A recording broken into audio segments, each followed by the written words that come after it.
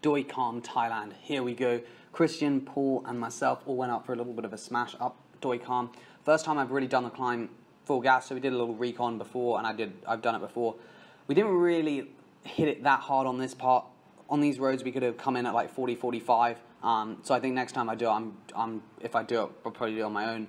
I'll just rail this part. So anyway, it was a good result. Interesting to see how I compare it to Paul and John Ebsen. So Paul's on the front here. I don't really go follow his wheel that much. Then have to do a huge surge up to like 700 watts to get back on his wheel.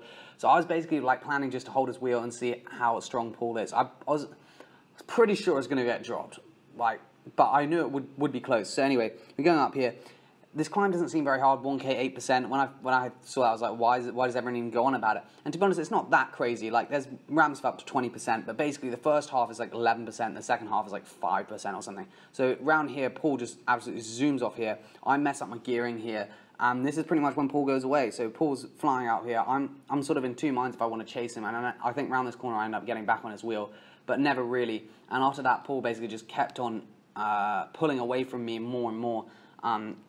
So at the bottom of the screen, you should be able to see the comparison for the time difference. It reaches, I think, the biggest gap is he's like 12 or 13 seconds ahead, and we finish about 8 seconds apart.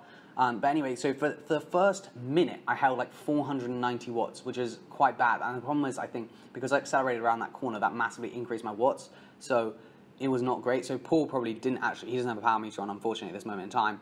But he probably didn't do that many more watts than me, just because when he came around that corner, he had smooth power, while I really had to surge out.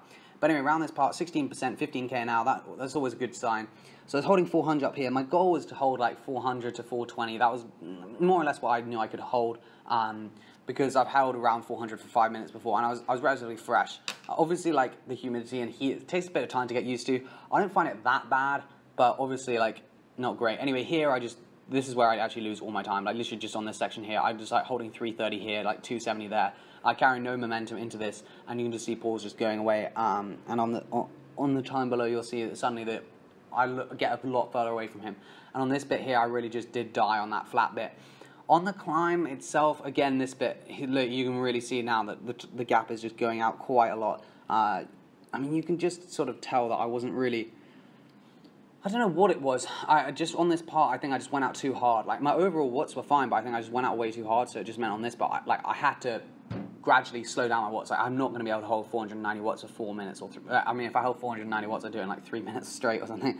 But like, I'd have to, I knew I had to slowly get it down, but like, I think at some points I definitely could have gone a bit harder. But at the top, I was absolutely gone. Like, I just felt so dreadful, not great at all. It took me a long time to recover. I haven't really done any VO2 max efforts for, well, ages. Maybe Adelaide was the last time I did it. So I think punchy efforts, I'm not too bad, maybe sub 2 minutes because I've done some racing, but these efforts, I literally haven't done anything like it. Anyway, here I was trying to click up the gears, but just didn't work. So yeah, that's why the watts dropped around here, this corner. But anyway, that is pretty much most of the climb. It did reach about 21% at that point, which is pretty steep. And from this point on, you've got a little ramp here, and most of it's pretty flat from now. So really it's just like stomping on the gear as much as possible, just trying to get as much power out as you can.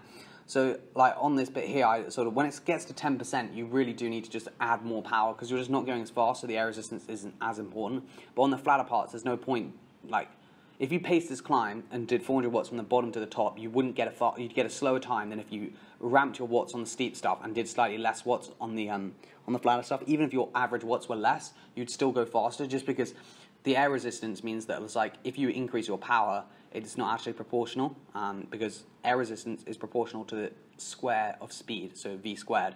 Therefore, you actually need to, like, the air resistance goes up massively with increasing speed. So anyway, around this part, still feeling pretty good, to be honest. I was like, oh, not too bad, not too bad. I'm getting Paul back, and I did close a couple seconds down here. I think I closed 3 seconds on this flat part. But anyway, it was a real good climb. Like, I was gone at the end. Unfortunately, my heart rate's still not working. I'm going to try to sort that out, because I do quite like having a bit of heart rate data. And on this bit here, I was like, all right, this is the end. I knew this climb pretty well. Surged up to 500. I should have really just held 500 all the way, but I was being a bit too soft. But yeah, it's a great climb. My goal is 350. Can we get it? We did a 4:07 today, so 17 seconds. I think I might be able to get it at the end. I don't know, we'll see. I feel like my bike's probably mugging me off a couple seconds, just because the rear wheel feels absolutely useless. And then going in faster, that's probably like 2 or 3 seconds. So that's already 5 seconds, plus I need to do some more training. But anyway, there we go. I'll post all the stats at the end. 407 watts for about 4 minutes and 9 seconds. So cheers for watching. and I'll see you in the next video.